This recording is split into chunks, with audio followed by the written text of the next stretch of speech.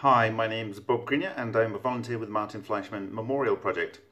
Before I went to Japan to test the OHMASA vibrator system, I hoped that I would get an opportunity, when I had found out that he produced the OHMASA gas, to test various metals subject to the gas flame.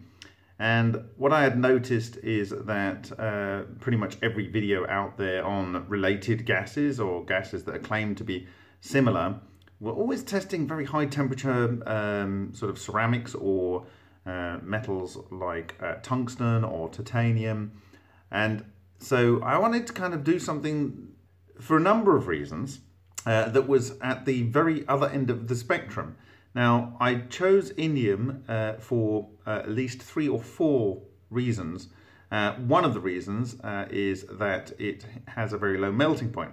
The indium that I wanted for this test, I wanted to be comically susceptible to a high temperature flame.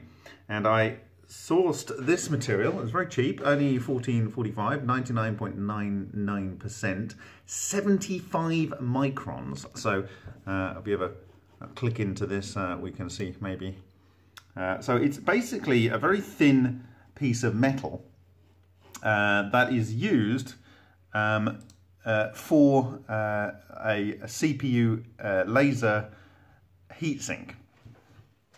Okay, and so it's extremely thin, but actually the thermal and electrical conductivity is quite high. In fact, it's over half that of tungsten, which we saw where the OHMASA gas was applied to the center of a tungsten rod, and away the tape. Now this tape is a standard 3M sort of gaffer tape, and the plastic on here and the glue melts at a very low temperature, sort of around about sort of 100 and something degrees, 120 degrees or whatever. You can go and check this, and you saw that it was failing. And actually, in the case of the indium, what I'd done with where we had the piece of metal, I had put the tape around that metal wire very deliberately to provide insulation. Then I put the foil folded over, and then more tape to just hold it in place. And I wanted these things to be really easy to fail. But one of the most important thing was if EVOs are able to conduct into metals, I didn't want them to be leaking into the metal structure of the support framework. So that's why I wanted the tape in place as an insulator. So that may not have been obvious when I was talking about this before. But anyway, what is 75 microns? Well, here we have some SEM images of hair from various students, and the standardized result is 60 to 80 micrometers. So essentially what we're talking about is a piece of metal foil that's as thin as a human hair. And now Asian hair is much thicker, and Caucasian hair is thinner, and there are thinner and thicker hairs on our body. But in this study, for instance, the hair, it was within the range of the thickness of this 75 micrometer indium foil. Now, when I'm talking about the temperature, indium here you can see, so this is on P table, melting point, and in Kelvin you can see indium is 429.75. Now, I wanted really the lowest temperature metal in this aspect of why I chose indium, lowest temperature metal that wasn't basically a liquid at room temperature, or practically a liquid like gallium at room temperature. Certainly at body temperature it's a liquid. And I didn't want it to be explosive or liquid at room temperature like the alkaline metal. So really it's the only option for this test. And I don't know why no one's ever done it before. Well, I'll share with you in the coming days the actual video, which I think you'll find quite striking. The sample that we had, this is actually the filter that was attached to the vacuum cleaner, sucking any vapors that came out, and it looks a lot yellower on here than it does to the eye, very much more yellow. I don't know if I can get the color thing right now. I've got a very yellow light in this office here, so it's not a very good example, but put it in a plastic container, because again, if there was EVOs in there, I didn't want them to leak out.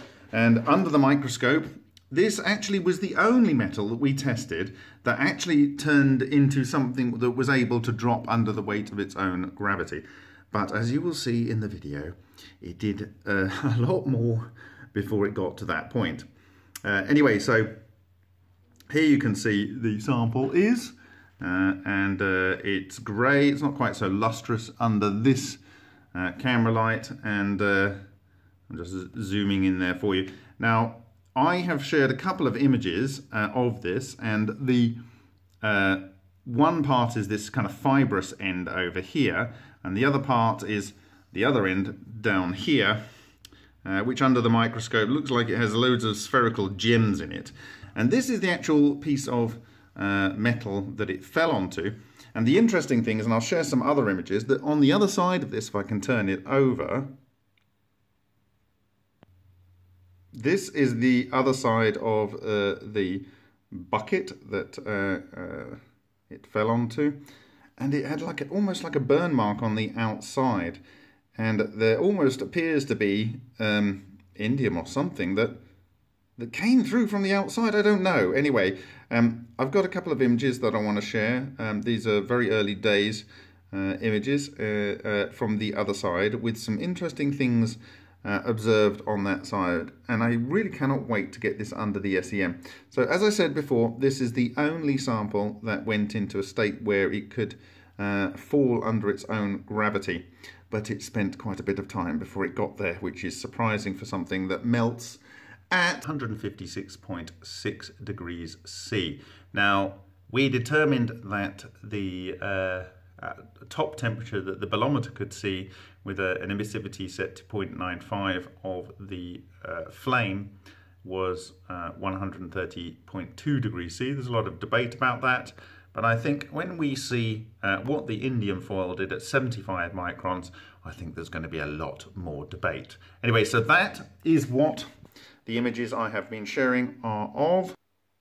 They are of this splat of whatever it is that fell down onto the metal. And again, I keep this on plastic to not contaminate it with anything above hydrogen and carbon, and also so that no EVOs that might be still in the structure are tempted to leak out into the XY table of the microscope.